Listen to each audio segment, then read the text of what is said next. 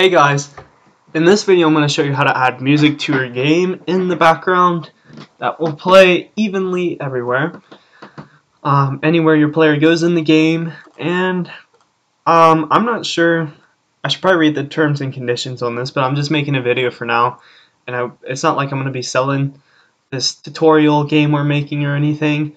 It's just for video purposes, but YouTube has an audio library and you can just go here if you would like. Or if you want to, you can go to your Creator Studio and go down to Create an Audio Library, and that's how you get to it. And they have all these options of free, copyright-free music you can use in your game, which I've made a video about before. I like to select Attribution Not Required, or else you have to credit them, and you can set a mood, a genre, an instrument, duration, anything you want. Now I've got some favorites, and I've already downloaded one of them. And to download it, you just click this download button. To favorite it, you toggle the favorite button here. And if you want to listen to it, press the play button.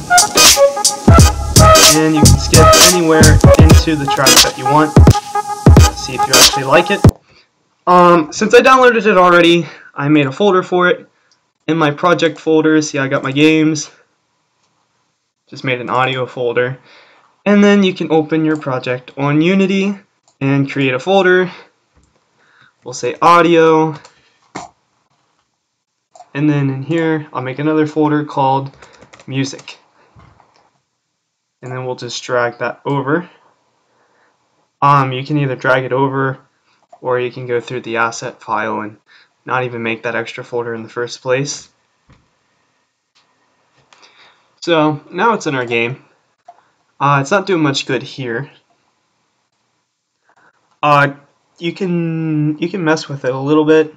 Like you can turn on load and background if you'd like.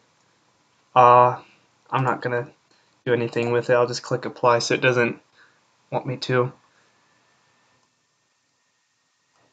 Now it's doing something. Alright!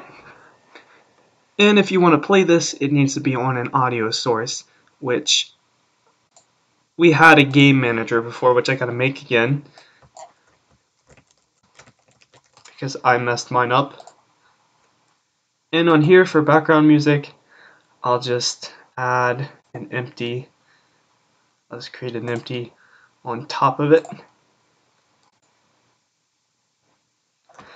And we'll say music.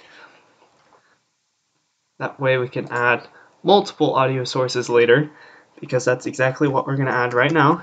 Audio source. And in here you can select a clip. Since we only got one, we don't have to drag it from here. I'm not going to worry about the output. In fact, I've never messed with an audio mixer group. We don't want it set to mute. We don't want to bypass effects. Everything on here is fine. Play on awake is what you need to make sure you have checked. And loop if you want it to continue playing. And then over here, priority. It's a high priority. We want it always playing. Volume, we might want to change that in a bit. Pitch, you want to leave at 1. Stereo pan, don't worry about that. Spatial blend, if you change it to 3D, this is how far you are away from it. And the game's units, which I'm assuming would be meters, because I don't know. And you can change to a linear roll off and it evenly goes away, and you can change the max distance and everything. But I'm going to keep mine as 2D. And I believe you should be able to hear it from everywhere. I don't know. I've never messed with it before. Let's set this one all the way up. No, we don't want to go above 1.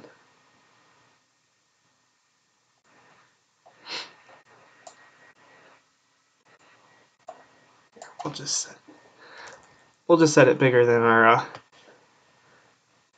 map would ever be. And then we'll take the end here. Why is it doing that? We want it to be set to 1.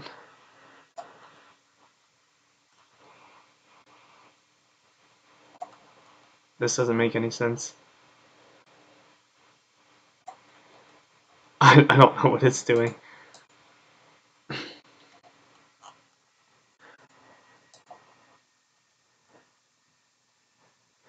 Actually, just set this one all the way up. As high as it'll go. It won't match it. Alright, that'll work. If your map is bigger than 990,000 units across, that is ridiculous. Unless you got a bunch of scenery, but your player, if they can make it that far, that's amazing. And that should be perfectly fine because the minimum value is how close you have to be before it plays at full volume, basically. So we'll never go above full volume or below full volume. And in fact, we'll probably put this at 0.8 since it's background music, or 0.6. And then if we press play, it's playing.